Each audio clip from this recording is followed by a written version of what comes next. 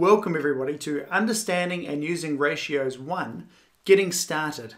This resource is designed to support tutors who are just beginning to teach ratios and gives instruction on what you might do in your very first session. Now this resource assumes that learners have had very little experience with ratios in the past, and so there are 4 steps that we're going to work through. First one is getting to know what your learners already know about ratios. Number 2, demonstrating relevance, that is, linking ratios to authentic tasks. Number 3, discussing and clarifying what the ratio notation actually represents. And number 4, starting out right. And that's about avoiding some of the pitfalls that might occur in your teaching.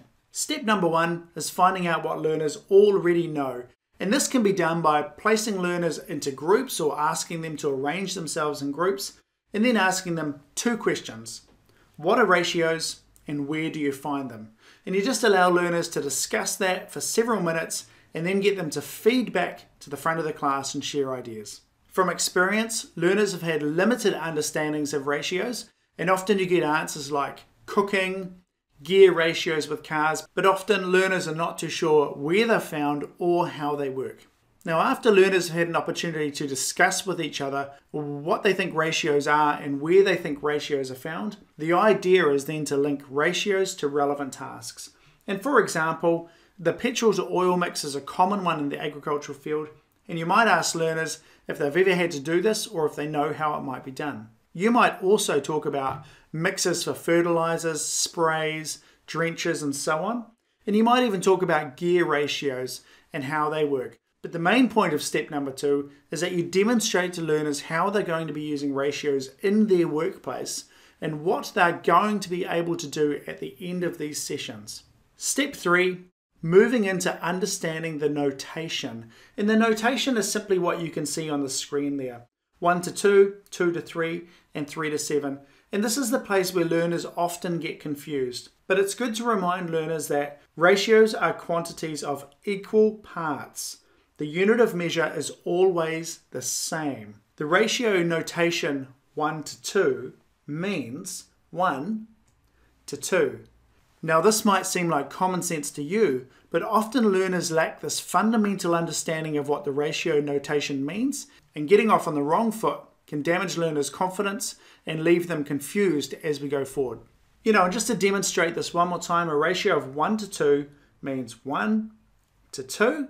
But the units of measure are the same. They are the same parts, 1 part to 2 parts. And it doesn't matter how many there are, so long as the ratio stays the same. Now, why it's important to cover those fundamental facts is because whenever we see ratios in the real world, often they don't use the same unit of measure.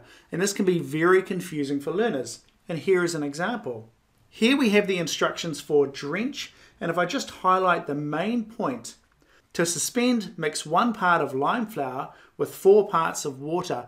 And keep in mind that water is measured in litres or milliliters, and the lime flour is mixed in grams. And this is where potential confusion can occur for the learner. Now here's another example of some instructions. And just to point out that it says, mix 5 grams of zeal per litre of water. And again, you can see that we have 2 different units of measure when it's written in the instructions. Again, stem injection, poplars, willows, privets and pines. Mix 20 grams of zeal per litre of water. So we've got things measured in grams and we've also got things measured in litres. And again, this is where the potential confusion will occur for learners, and that's what we want to make sure we clear up and clarify as we move forward. As we move forward through this series, we're going to explain exactly what we mean by this and clarify it for you.